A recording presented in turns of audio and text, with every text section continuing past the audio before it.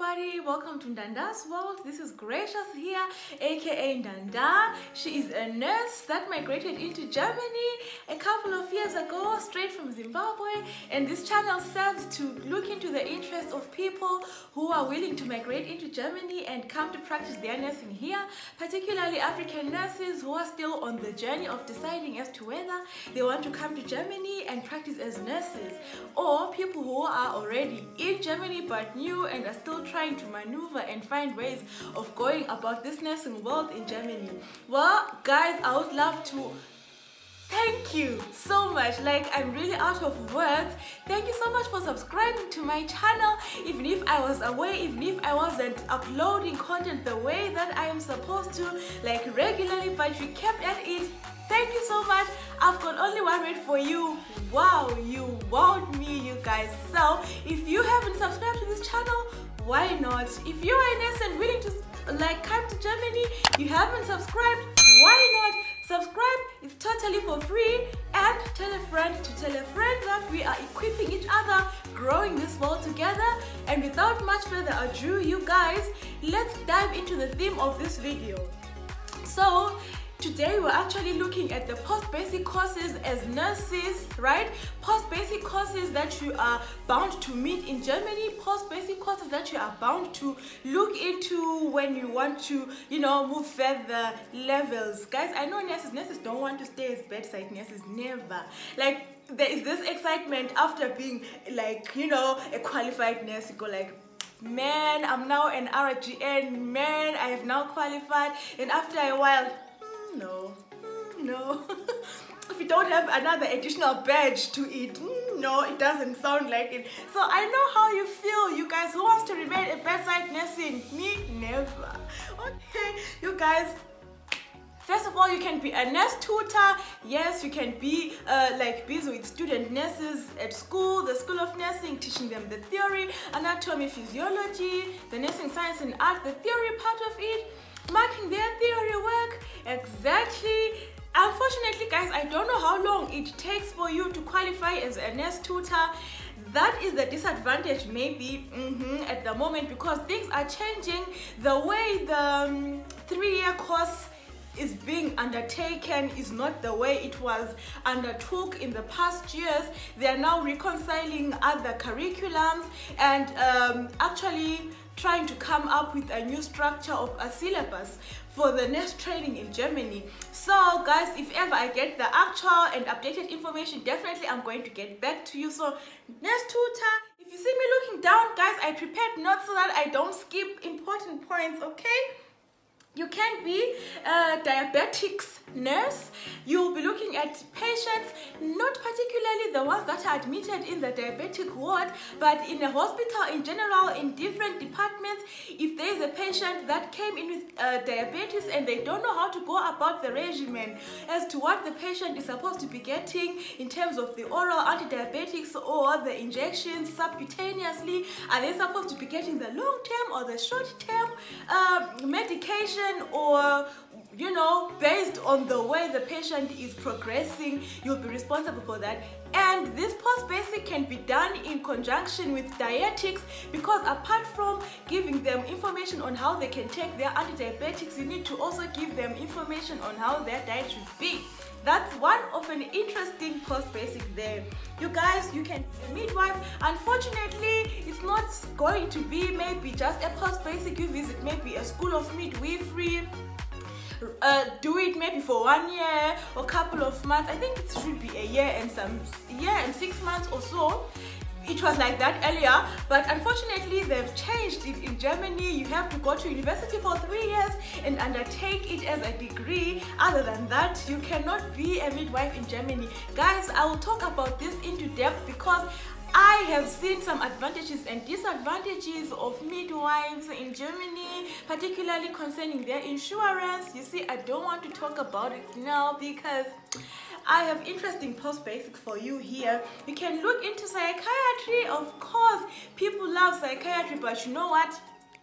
They're like, oh no, we don't want to go into psychiatry, because most of the times we'll be always talking to patients, just trying to see how they think, just trying to see how they maneuver their way of thinking. And people are saying psychiatry is hard, mental health is hard, because patients tend to understand their disease more than you. So it can be really controversial, you guys, but I for one think it's a very interesting course basic, because many people don't want, they dread going there due to the factor that I've just mentioned. So many people who are there have got a chance of, you know, upgrading themselves and going into a higher notch. You know, that's one of an interesting one. You look at oncology, where I'm working right now. I work in an oncology ward that is basically work that has to do with cancer patients. You know, your main point there is to administer chemotherapy. You'll be accompanying patients to radiation chemotherapy, and you have to adhere to the plan that the oncologist gives to you, right? When maybe it comes to what can I say, giving intravenous chemotherapies and you know, giving them that mental support that they need, because patients with cancer, you know, they are looking at the end stage of their life. They'll be like, oh man, sister, I'm dying. Am I going to die? I'm losing my hair, you know, that kind of a thing. They are very critical patients. Cancer patients can be very hard to deal with. So if you are that person who is not willing to see a person signing their will to say, if I'm not going to make it, please let me be, go into oncology, because you'll be always attached, because you will actually witness the person coming with afro after chemotherapy, 2 sessions, their hair is, you know, I don't know, it has disappeared. Okay. Yeah, that's also one, but it's a little bit complicated because of this, you know, the medication, vincristine, you know, the words can be really hard, and there's a lot of calculation to do, mathematics with oncology. Yeah, you can be a wound expert. We expect you to work in a dermatology ward, but we expect you also, when we have a complicated situation or a case that comes into our ward, then we can say, hey, come and check this decubitus out. Will you want to manage it? Would you love to look into it? Would you love to, you know, nurse it? Would you love to recommend the material that we can use in taking care of this wound? That would be your department, wound manager or wound expert. That is also quite interesting, actually. You can also be a chest pain unit nurse. That one is in conjunction with cardiology, because we're looking at patients who will be, you know, the whole time with monitors, telemetry, and I can say it's more of a small, you know, like intensive care unit, because you'll be always running, sometimes resuscitating.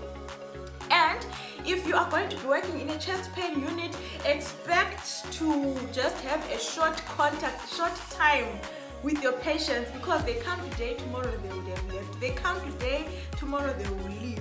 They come now, like you don't have the relationship that you can build with your patient. It's just in and out. Patients coming in, patients coming out. Like in an intermediate care ward, that's chest pain unit, looking at angina pectoris. What kind of chest pain do they have? What kind of thoracic complaints are they coming in with? Man, I was there. Shall I say it was hectic? Okay, more power to you, chest pain unit nurses. We come to stroke unit nurses, who will be coming into a department whereby we deal with patients with stroke, patients with a cerebrovascular accident.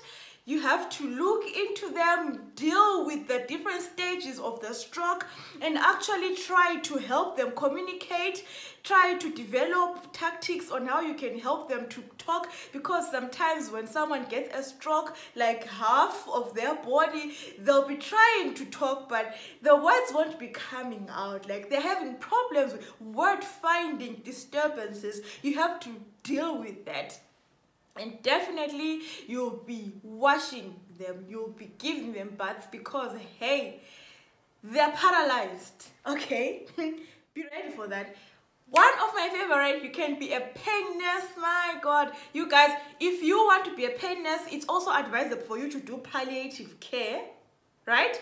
Palliative care is also a post-basic, so you can do pain nursing, looking at the analgesics, looking at the, the pain scale, on a scale of 0 to 10, how strong is your pain, and looking at different ways of dealing with patients, pre-operatively, post-operatively, peri-operatively. Man, you are involved in the pain management. You are involved, you work hand in hand with the anesthetist in looking at the pain, how the patient can go about the pain. That is one of the most interesting, one of the most powerful, less talked about, but man, with so much impact. I love pain management. Hey, I love pain management. Guys, I'm getting excited. Okay. You can be an infectious disease nurse. That is to say, you are working hand in hand with the hygiene department. So whatever new developments are there in the system, you have to be the one who goes around updating people concerning, say for example, a new disinfection, a new disinfection that has to be used within a specific time under specific conditions. You have to be the one that goes from what to what, explaining what kind of effect that disinfection has got, and you have to look at the hygiene, definitely how the wards do their hygiene, like how they give injections. Are they practicing the non-touch technique at all? Oh man, they're like, that we did at school in the ward, never, we're not doing it. Like guys, I mean, they'll just walk into the ward without you noticing, and they'll be like, is this the injection pack that you have prepared for this patient? Are you sure? When are you intending to give this injection? Have you already reconstituted this antibiotic? Now, when do you want to administer it? You're like, okay, now you're trying to think what you have to say. Don't ever. So try, by all means, to stay, whatever you learned at school, transfer it into the practical. That's the way it's supposed to be, you guys. And if there's a breakout of any infectious disease, they are the ones to let you know. They are the ones to feed the internet of the institution to say, hey guys, heads up, there's a new virus coming in, or hey guys, heads up, we need to be vaccinated against influenza once a year because of such and such and such reasons, which I find also interesting. You can be a research nurse. Yes, you'll be staying behind the computer, researching the statistics. How many diseases under oncology have we admitted in a hospital this year?